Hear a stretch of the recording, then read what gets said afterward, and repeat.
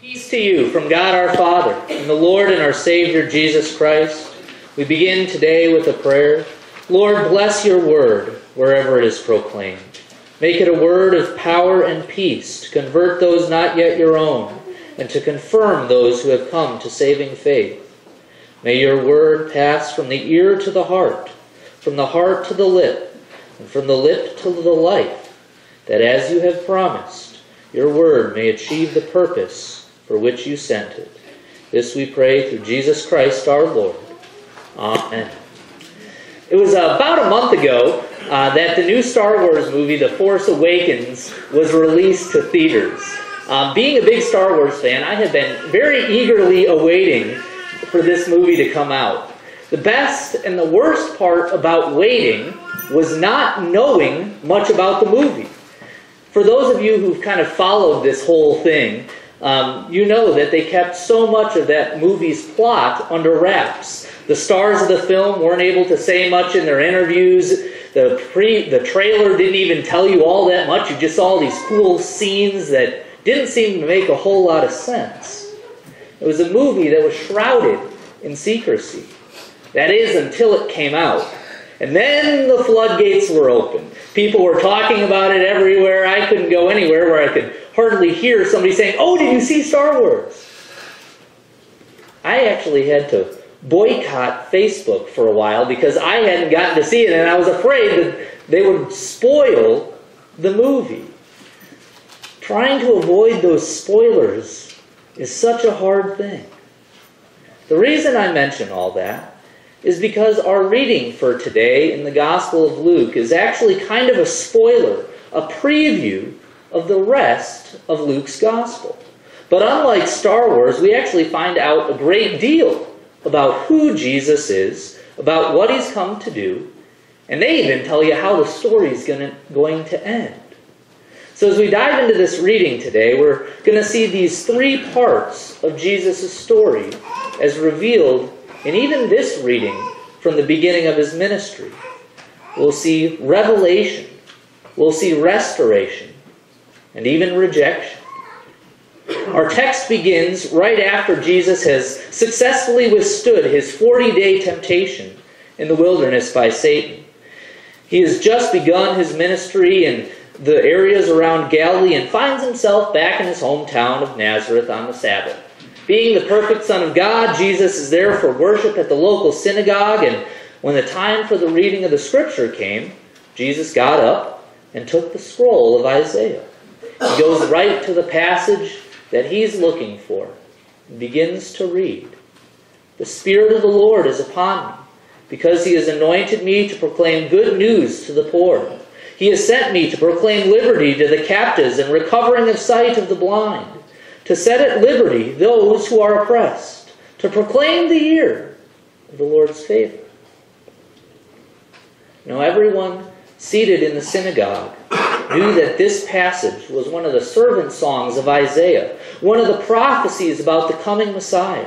Everyone was waiting on the edge of their seat to see what Jesus would say, because many had thought John might have been the Christ, the Messiah, the anointed one. Some people thought Jesus might be that anointed one. It was so quiet, you could have heard a pin drop. And Jesus says, "Today this scripture has been fulfilled in your hearing." Jesus claims that he is indeed the long-awaited Messiah. This is the moment that reveals who he is. There's no games, no hiding. Jesus reveals himself to them as the Christ. Now, Jesus doesn't only do that for those gathered in the synagogue that day. Jesus also does this for people like you and I every day. Each time we gather around the Word, who do we see? We see Jesus. From the prophecies that cover the pages of the Old Testament to the epistles of Paul, the whole Scriptures point to Christ, our Messiah, our Lord, our Savior, who would die on the cross for us. With eyes of faith fixed on him, we see Jesus for who he is We praise him for all that he's done for us. That leads us to the next point of the preview, the restoration that comes in Christ. Jesus has revealed himself as the Messiah who fulfills the words in Isaiah 61, which he read in their hearing. At the same time, by saying that he fulfills the Scriptures, Jesus is in effect announcing the purpose for why he came. Jesus has come to bring restoration. As the revealed Messiah, Jesus comes to bring good news to the poor. It's nothing less than restoring us who are poor in spirit, who are not able to repay the debt that we owe God for our sins. His good news is that he will pay that debt for us by his own death and resurrection.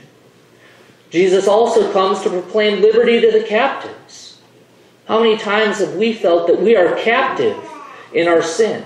No matter how many times I try to control my anger, no matter how many times I try to stop doing this or stop doing that, we sometimes feel like we're captive to our sin. But Jesus comes to proclaim liberty and freedom from the shackles of our old sinful nature. We are made new creations in Christ every day, daily dying to ourselves and being raised up as the free children of God. Jesus also brings recovery of sight to the blind, restoring the eyes of faith which had been blinded by unbelief and sin. With this restored sight, we again see Jesus for who he is and what he does. We live by the eyes of faith, not trusting our own wisdom, but trusting that God has all things in his control. No matter how bad things may look in this life, we know that with eyes of faith, our sight can be fixed on Jesus, the author and perfecter of our faith. And while we may not have the answers to the questions that we ask of why this, why now, we still, through faith, are able to see and trust in God's plan, and above all, his mercy. Jesus says that he also comes to set at liberty those who are oppressed. Much like the freedom that we experience from our captivity of sin, Jesus frees us from the oppression of our guilt. You know how it is when you're struggling with a particular sin, when you have that day where just nothing seems to go right and you just lose your temper. We all carry around guilt and shame over those sins. That guilt and shame comes between us and our relationship with others. We fear, are they still mad at me? What are they thinking? Is God still mad at me? Satan comes and he likes to prod. How could God ever love a person like you? You know those sins. You can hardly love yourself thinking about them. So imagine if somebody else found out maybe about that secret sin. And yet Jesus proclaims that all of those sins, all of that guilt is taken away. The wedge that sin and guilt drives between us and God and between us and others, those sins are separated from us as far as the east is from the west. And knowing that forgiveness from God enables us to experience that forgiveness with others, that restoration of relationship. Jesus indeed proclaims liberty to our oppressed consciences. And finally, Jesus comes to proclaim the year of the Lord's favor.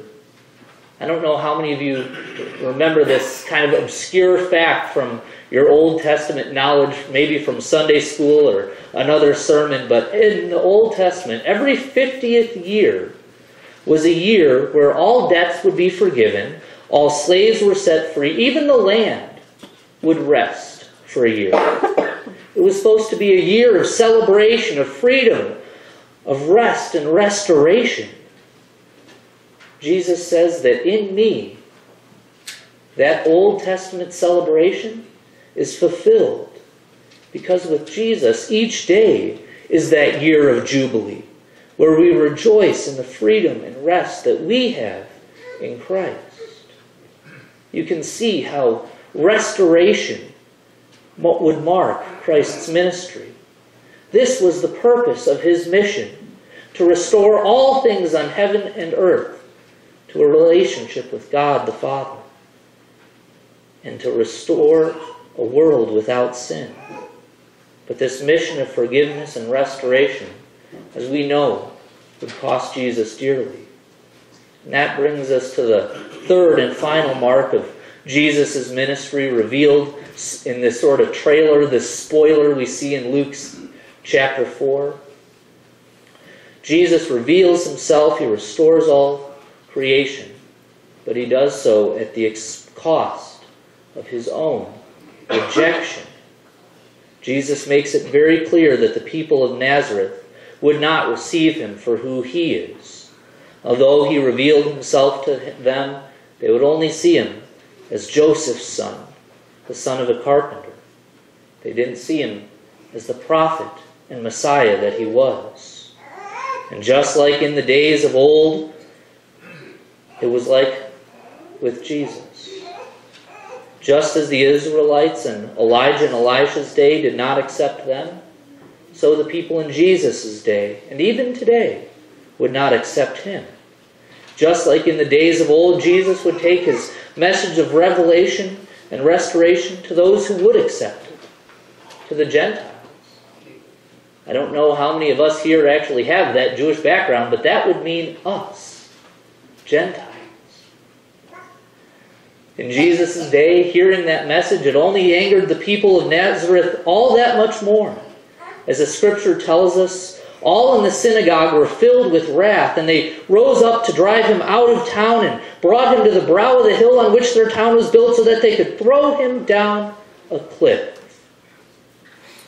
But Jesus would pass through that crowd unharmed because his time had not yet come. But 3 years later, Jesus would find himself facing rejection again. The start of his ministry would be just as the end of his earthly ministry. The crowds would once again be filled with wrath, but this time they would call out, "Crucify him! Crucify him!" Jesus would then be driven out to another hill, the hill of Calvary, where he would face death, even death on a cross. He would be rejected by God the Father as he paid the punishment for the sins of the world, thus fulfilling his mission and bringing us to a restored relationship with God. As revealing as this whole story is, as much as it is a spoiler when you look at it for the life of Jesus, there is one thing that it doesn't tell us. There's one surprise that is still in store. And as Christians, we know that surprise. We know that death and rejection was not the end for Jesus.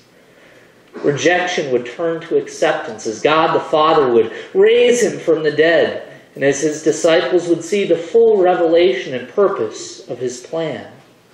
And even now, as we live in that time when we proclaim this story to the world, we await a time when that restoration would be full. A time when Jesus will come back and reveal himself as the Son of God once again. But this time every knee will bow on heaven and earth, and all who trust in him, and even creation itself, will be restored. What a day that will be. It's a promise that is given in the Scriptures, a promise fulfilled in Christ. Even today, this Scripture is fulfilled in our hearing as we look to Christ, our Savior and our Lord. So there you have it. A spoiler alert of Jesus' mission. All of his ministry, his mission as the Messiah of revelation, of restoration, and even rejection are seen here in this passage from Luke. And even as we live in that story of God today, we see all of those same things happening for us. Jesus restoring and revealing himself to us each and every day, now and forever. In Jesus' name, amen. And now may that peace of God which surpasses all understanding guard our hearts and minds in Christ Jesus our Lord. Amen.